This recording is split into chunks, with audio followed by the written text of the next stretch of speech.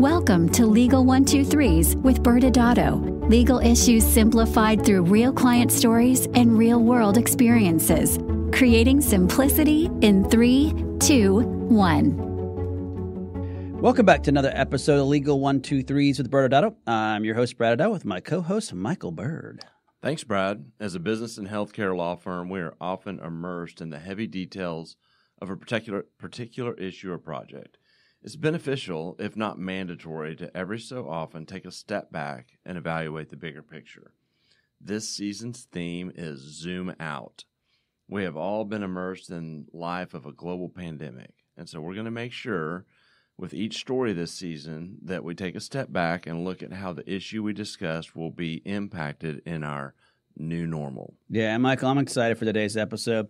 We have our own version of Mythbusters, for this episode. We're going to find out the notion, does a medical practice, does it have any value, or is there any value with it? Is that true, or is it a myth? So this is pretty exciting stuff. Yeah, I think it's what we hear in the locker room. A medical practice has no value. Yes, that's what we hear all the time. Well, it's hard to imagine anything not having value in this day and age. I read an article recently that a parking spot in Hong Kong sold for $1.3 million. Okay. Do you think this is one of those parking spots that are super wide, so you can guarantee no door dings or or maybe it's really close to maybe the front entrance? This isn't the back of the parking lot. Do you know much about the spot? Because it's location. Well, that kind of reminds me what's happening right now as we record this. What's happening in the housing market? Yeah, we hear all the time stories about sellers receiving multiple offers over asking price for their houses, sight unseen. The one that stands out most to me is a story I read in May where a buyer paid $300,000 over asking price for $1 million home and barely won the offer. Is that the house you bought, Michael? Is that what you know about it? No, it would not be. Well, I heard, that somebody had actually put on their offer sheet that they would name their first born child after the seller if they picked their bid, and they actually did not, and they paid over offering price, and they still lost. Yeah, okay. Housing is something at least I understand. Yeah. Are you familiar with NFTs? This is the craziest thing for me to wrap my brain around. Yes, non-fungible tokens, which sounds really sexy. Yes, I've had trouble kind of fully comprehending it myself. I've actually read a couple articles on it, and I actually listened to podcasts that discussed it, and I'm still not sure if I actually truly understand it. My assistant Siri told me that NFTs use blockchain technology to authenticate digital assets. And if you ask me to explain what I just said, I can't because now we got to explain what blockchain technology is. But, the point is you read these articles and these digital assets can be bought and sold, sometimes at crazy amounts. I read an article that the artist Beeple's recent $69.3 million payday was from a single digital artwork. And then I read somewhere else that the Twitter CEO, Jack Dorsey, sold a NFT of his first tweet for $2.9 million. Yeah, and that goes on into the sports world where we have now the NBA has their own trading card company that sells these digital versions called Moments, Michael. It's a moment. And people so far, since they've launched this, have spent over $230 million buying and trading these digital moments, anywhere from $50 all the way to $200,000 for a dunk. And of course, the strangest part to this is where I have trouble wrapping my brain around it. I can go find that digital moment right now on ESPN or watch the video itself, and no one can stop me. The best explanation I ever heard was actually recently on a podcast, and someone was like, yes, you can go and buy a copy of a Picasso, but you want to get the original, you're going to pay top dollar for it. It's just all this technology piece is what, makes my age revealed very quickly. Yes. So hopefully today's guests can help us on a different valuation question. Yes. And they can help with the kind of Mythbusters premise of a medical practice has no value. Is this a fake or real statement. Today's special guest is Anna Brewer. Anna is a partner in the consulting services division for J. Taylor. J. Taylor, his office is based in Fort Worth. They started as a CPA firm and has evolved based on their successes to providing strategic help for businesses. And they have kind of four main divisions. They have a consulting services division. This is where Anna is a partner. They have tax services, business services, and assurance. I think Anna's practice focus is on physician compensation, transaction support, valuation, due diligence, joint venture development, and strategic business plans. Anna has a BBA in accounting from TCU. Oh, Brad, what am I going to do today? She has at some point earlier in her career worked for, I think, two of the what they call Big Four accounting firms. She is a contributing author in healthcare for Fort Worth Business Press. She was previously a 40 Under 40 honoree, and we are super pumped to have Anna here. Anna, welcome. Thank you so much. I appreciate it. Well, we're real excited, as Michael said, to have you join us today. And it's probably not just because it's the first time ever in our several seasons of this podcast that we've had two awesome horned frogs in the same episode. I mean, I think right there we could just stop and everyone could just be happy knowing that two horned frogs got together for an episode. I see what you did there. You assumed that you were awesome. We have one awesome horned frog. Fair enough. Because this really does change everything, Michael. All right. Anna, as Michael kind of walked you in here, obviously you have this long, great history and well-respected. We have, over the years, have mutual clients, and you've helped us a lot with these practice valuations. But really, before we jump into today's story, could you please kind of share with our audience what made you go into this profession? Sure. Probably sort of an interesting story. I have a lot of varied interests, always have. So started out college as an econ major, and at one point was even an art history major, which is something that not many accountants could say. But in my schooling, I spent some time as an intern, really at a firm in Dallas that was an interesting CPA and wealth advisory firm that specialized in dentists, and worked there a couple of summers and understood just what the intersection was between the entrepreneurial aspect of running any sort of medical practice with the wealth aspect, and then really trying to make sure that good care was provided. And being exposed to that made me think that I needed to be in business. And then looking around at business degrees, I guess I'm a little bit of a glutton for punishment, but figured that if I could do accounting, then I could do some of the other things as well. So it's a degree that has a lot of opportunities in it. And then lastly, my goal was to try to figure out how to do something that was not tax or audit with a degree. So that's a little bit of a unique path that led me to where I am now. That's cool. Yeah, that's awesome. And I did not know that you're one of those people that can use both sides of your brain. So nice to hear about the art side. Yeah, I can barely use one side. All right. Well, since I know you and I know the answer, I'm sure you cringe a little when you hear the statement, a medical practice has no value. And to avoid a spoiler to the answer, let's first start with the basics. Talk about what goes into a medical practice valuation and the basic principles you follow to arrive at a valuation. Absolutely. Well, the first thing that we ask when we're looking at a valuation is, what's the purpose for this valuation? So whether it's an IRS issue and we have some sort of estate filing or some sort of large transaction that we're trying to paper for tax purposes, or whether we're talking about regulatory concerns, which in healthcare we often run into those around Stark, anti-kickback, corporate practice medicine, those sort of things. And so that's generally the first question that we ask is, why are we doing this valuation? And then sometimes we're doing a valuation just for buy-sell purposes between physicians so that they can bring others into the fold and do succession planning well. So, but any of those purposes, there's generally some sort of a standard of value or something that a credentialed valuator needs to hit from a standard perspective. And really any credentialed valuator is going to have to deal with three approaches to evaluation. And those three approaches are the cost approach, the market approach, and an income approach. And the cost approach, if you think about it, really doesn't have a lot of application to a physician practice, because that's really looking at the underlying assets of a company and trying to determine maybe what the salvage value is of the underlying equipment.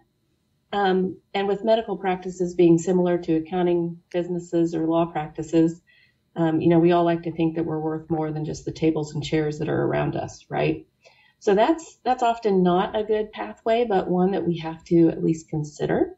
Another approach is the market approach, and the market approach is, you were just noting real estate transactions right now, and it's one that we think about often when we're buying houses of what are the other houses going for right now? What are the comps?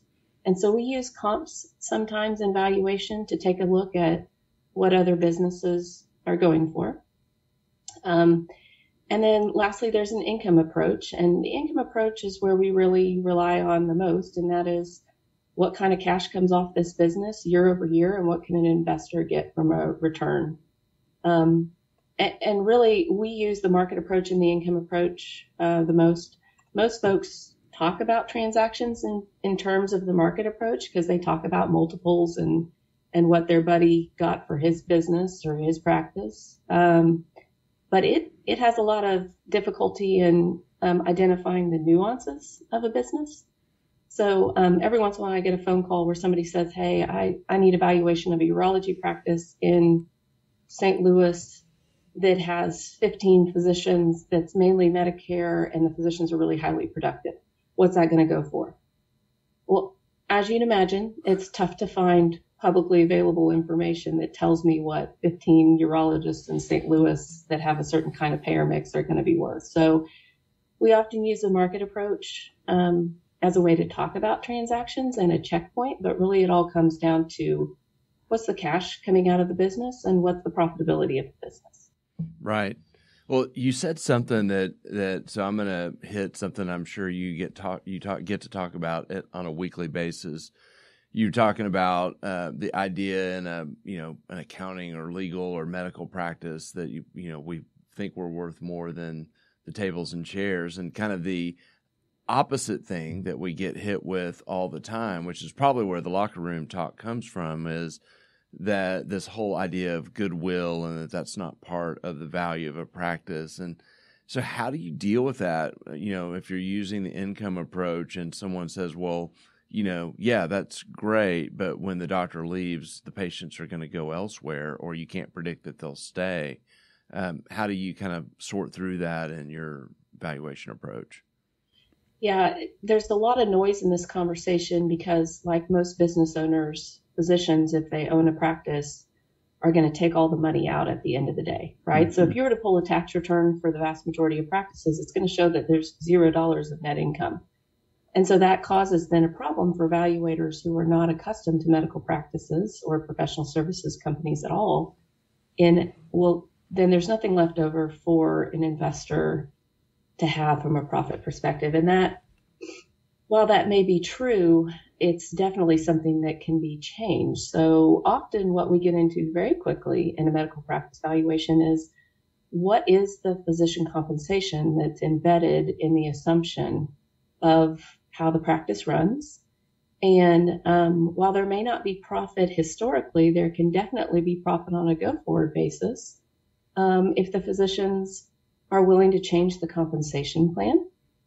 So that's one way that we get there from an income approach. And then what we talk about a lot behind the scenes is what are the other intangible assets within a practice, such as the covenants not to compete, the patient list, the trade name, any marketing or website materials that may exist out there. And we do have the ability to carve those out as well and look at them separately to try to make sure that we're really taking care of the entire practice.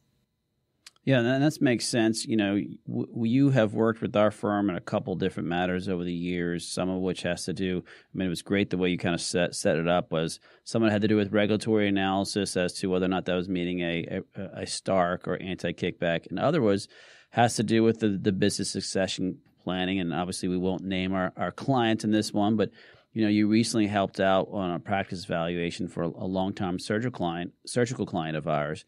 And it sounds like you were kind of hitting on most of those points right now, but I think for our audience to understand, you know, this particular medical practice, it had its medical practice, it had a med spa, it had an ambulatory surgery center. Why don't you explain to our audience how you would break up, you know, that approach in the evaluation when ancillary businesses are involved? Yeah, absolutely. You know, this client was like probably a lot of your clients and a lot of mine, where in addition to all those entities, they also had real estate. And so some of our job is untangling all of these different legal entities and making sure that we have a very clear view of what's the profitability within all of those legal entities. And, you know, because it's a closely held business, all the books are commingled. So we need to pull those apart. You know, maybe all the staff is in one entity, but leased out to another entity, or maybe we have a loose lease agreement for the building, but maybe it's not always paid from a rental perspective. So some of my work is related to normalizing the books, or what we would call fixing the books from that perspective. I like fixing sounds like you're doing something bad. Normalizing sounds like, oh, this is normal. Well, you know what? It is normal. 9 times out of 10, we have to look at those sort of things, particularly when there's related parties involved. So, but this client was a little bit ahead of the game as far as thinking about 5 to 10 years into the future, what they wanted to do with the practice, and trying to figure out whether they should entertain more what I would call a physician aggregator or a private equity purchase, or whether they'd like to transition it to a recruited physician. But they had a similar situation as a lot do, in that if you were to look at the practice, a very well-run practice, very well-managed practice, the books indicated that there was no income at the end of the day. And the reason was because they had taken it in the form of compensation, which of course you would from a tax perspective, and you would as a business owner. So very quickly we get into looking at the physician compensation and making sure that we can provide a compelling package for a physician who may enter the practice, making sure that we can think through the succession of how we get a newer physician up and running in the practice, how we market them, how we transfer patients to those younger physicians, and how then we make sure that some of the equity that is created with them joining the practice then gets transferred over via some sort of a buy-sell agreement. Excellent. So with all of that, is it true or is it a myth that a medical practice has no value? I guess I would say it is possible that it doesn't have value, but we rarely ever see a practice that does not have value. When we do it, man, it is dire circumstances where there's some sort of disability or death or something like that. But the vast majority of the time, when cooler heads prevail and with logical folks on both sides of the table, we can arrive at a value that makes sense from the perspective of what assets are really being transferred, whether that is a little bit of reputation, trade name, even the know-how of the staff. That is a very valuable thing and very expensive to build from scratch. So often we can ascribe a significant amount of value to a practice. Well, you raised a great point, and just in how you answered it. And Brad and I talk about this when we're talking to doctors about when to start looking at this. And, you know, they are directly impacted. Brad got a call at one point in the last couple of years where it was, yeah, hey, I'm thinking about retiring. And Brad's like, okay, great. Well, let's, start working. He's like, well, I'm not sure if it's too late and to get value out of it. And so Brad asked the next question. It was like, yeah, I'm retiring in 30 days. Well, and moving to England. Oh, yes. Those are circumstances where you may get closer to zero, yes. Unfortunately. So we advise folks all the time, start early and start thinking about it maybe 5 to 10 years before you really think about retiring. And I would say closer to the 10-year mark. I'm surprised at how quickly the business can slip away. Maybe you take 1 or 2 more days a year off from your medical practice, and those 1 or 2 more days a year that you take off as you move towards retirement really impacts the bottom line, and impacts my job and my ability to really maximize the value in any sort of transaction. Well, Anna, this season the theme is zoom out, as Michael said in the beginning. And as we emerge from this global pandemic, we would love your big picture observations for medical practice valuations as we look into the future. Well, I guess along the theme of fact or myth, what we are seeing right now is that medical practice valuations are very strong. We're seeing multiples right now that we have never seen before, even some that maybe don't make a lot of sense from a finance perspective. So that is good news for some of your listeners who may be entrepreneurs and physicians who are thinking about looking at selling their practice. Really, that's driven by really private equity having a little bit too much money on the sidelines right now. They don't make their management fees and don't get their returns unless they deploy the capital that they've already raised, and there's way too much on the sidelines. So we're seeing, similar to the real estate market, we're seeing bidding wars related to practices right now. Now, that's not the only kind of transaction, but it definitely influences the other transactions that are not private equity related. So that's something that we're seeing right now that are pushing healthcare deals up, because private equity is super interested in healthcare right now. And then another thing I'd say is that we're doing a lot of due diligence related to transactions. And,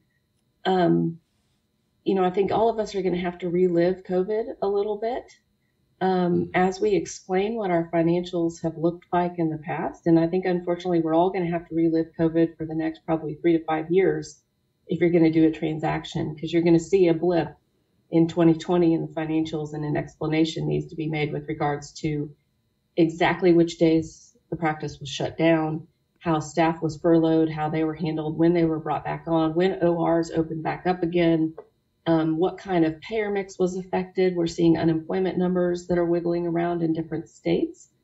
And it's an interesting conversation because it's changing what historically has been a little bit more of a national landscape to be more geography specific as we see states recover differently and how that affects medical practices. So I think that's something that if everybody jotted down some notes as far as when they were out of the office, when they were in the office, that would probably help if you have some sort of a forecast or a transaction in the future.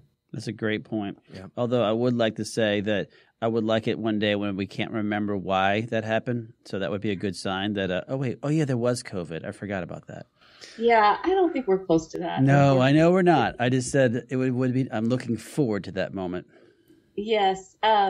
And I guess I would add one more thing. Everyone's talking about telemedicine right now, and we're doing actually a couple of large transactions around telemedicine at the moment. But I think the way that all of us as consumers have been sort of catered to during COVID, of having our groceries able to be delivered to us and being able to pick up food in restaurants and things like that.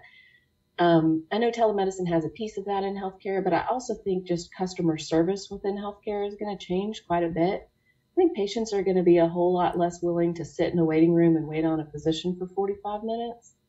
I think all of us are more accustomed to checking in on our phones and sitting in our cars and maybe listening to our preferred music instead of sitting in a waiting room with a bunch of people. And I think there's just going to be some operational things about a practice around customer service and customer touch that is going to have to change. Great points. As we move forward. Yeah, and so I'm curious, you said something for our audience, you talked about the multiples going up for practices and private equity coming in.